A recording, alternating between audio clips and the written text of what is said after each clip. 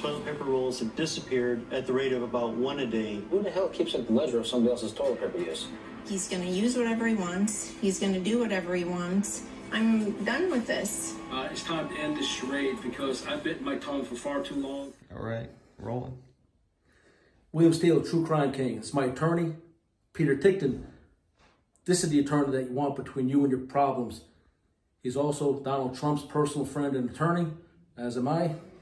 And shout out to Peter Ticktin and Francis Mota on the set of my new reality show. Thank you for joining.